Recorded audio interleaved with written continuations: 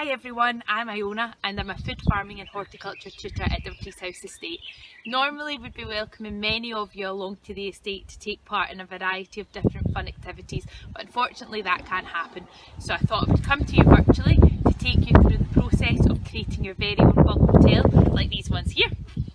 So the great thing about this activity is it only uses materials that you'll either find in and around your home or things that you can pick up when you're out your daily exercise. So a really fun activity that gets us outdoors, gets us working together, and also we're looking after our insects, which is so important.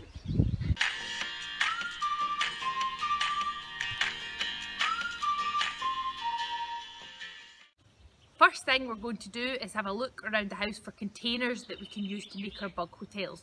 I've had a look through the recycling. I found some milk cartons, water bottle, a plastic container, so these sort of things are perfect. It's great that they're made of plastic. It means that we're giving them another use.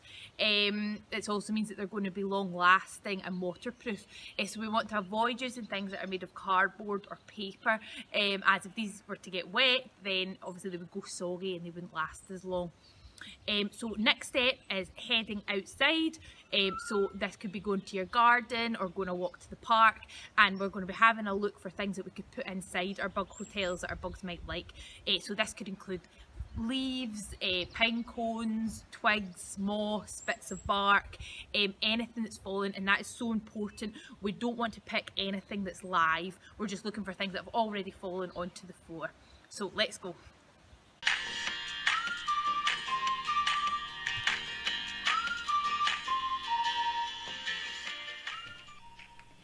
Insects are vital components of so many ecosystems because they carry out crucial tasks like controlling pests, pollinating flowers, and recycling nutrients back into the soil.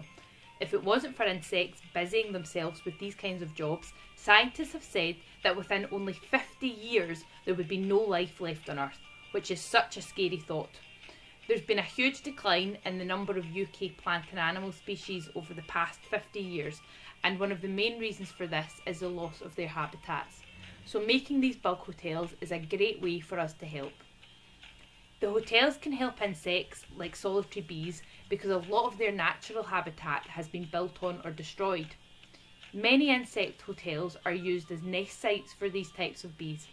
When you're foraging, have a look and see if you can find any hollow sticks like bamboo canes, as these make for great nesting sites. Also have a look and see if you can spot any loose bark, as beetles, centipedes, spiders and wood lice really enjoy spending their time lying beneath wood and bark that is decaying. Other insects, like ladybirds, may use your hotel to relax and hibernate in. Dry sticks, leaves and straw provide really great safe hibernation sites for invertebrates like these to settle. By making a bug hotel, you can help encourage biodiversity in your area, whether you live rurally or in a town or city. Let's encourage our brilliant bugs to keep coming back.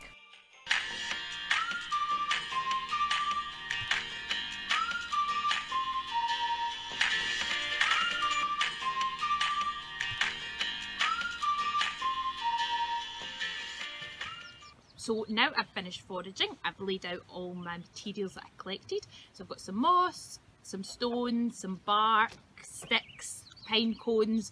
Obviously you don't need all of these materials, anything that you got will be great. I've got some examples of bug hotels that I've made, but this is your chance to get really creative. Obviously they don't need to look like these ones, I'm sure you'll have some great ideas. This one has been made from a milk carton. So first thing you need to do is make sure you create a door for a space for the insects to get in and out of. You'll need to get help from an adult for this part because it's really quite tricky to cut the plastic.